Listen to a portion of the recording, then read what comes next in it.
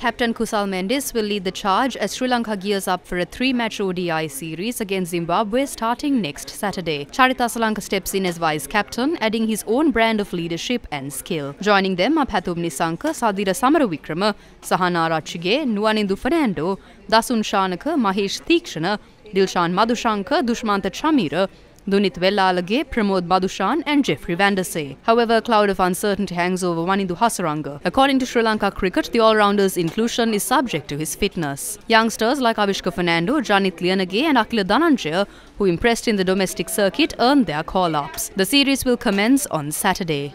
The new selection committee of Sri Lanka Cricket convened a media briefing in Colombo. As